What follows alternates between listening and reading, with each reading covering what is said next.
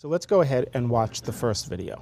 Question, are you worried? That's enough. That's enough. Mr. President, I was going to ask one of the other folks. That's enough. Pardon me, ma'am.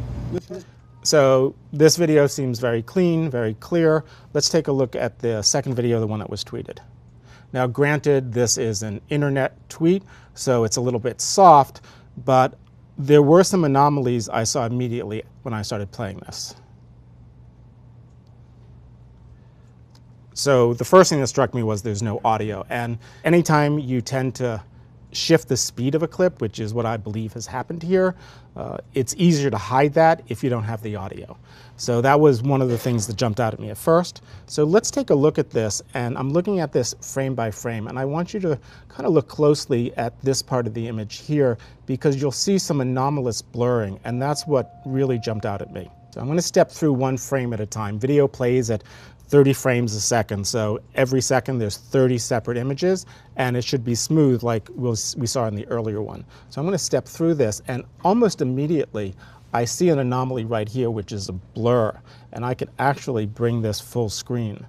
And right here you see as she's turning her head, we lose some of that sharpness, okay? And that indicates to me that it was slowed down, because you get that blurring of 2 frames. It's one of the anomalies that if you slow something down and you don't do it correctly, you see these double blurred images. Let's continue to step through and see what we see. And you'll notice that I actually had to cut down this video. I actually had to remove and separate the AP video, because in the released video, 3 frames are repeated. Okay, so if I step through this, go 1, 2, 3, and you can see there's no movement at all here, and there should be movement because it's fluid. And if you look at the original, it's fluid. So it looks like this was frozen. And the reason it was probably frozen is because later on in the video, it was sped up. So it was slowed down, paused, so that later on in the video, it's sped up. And if we step through here, when you speed something up, you're just removing frames. And so you won't necessarily notice that on playback. But when you step through things a frame at a time, you definitely notice the flaw with the slowing things down and the freeze frame. Another way that I examine this is I put them side by side on the same sequence.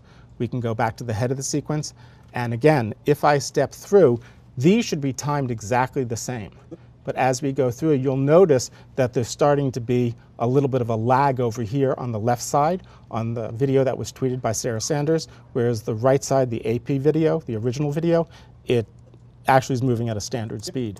And the reason, again, is you'll notice later on that when he turns his mic away or turns his body away to hold onto the mic, it's sped up a little bit, which makes it feel a lot more aggressive.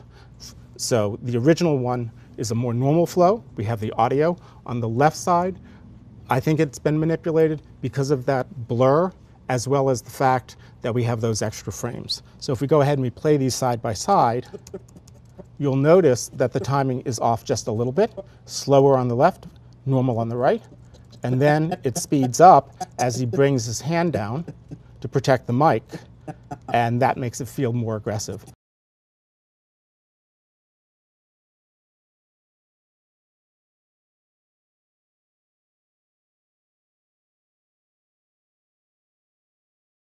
So with video editing, you can actually control what the viewer feels.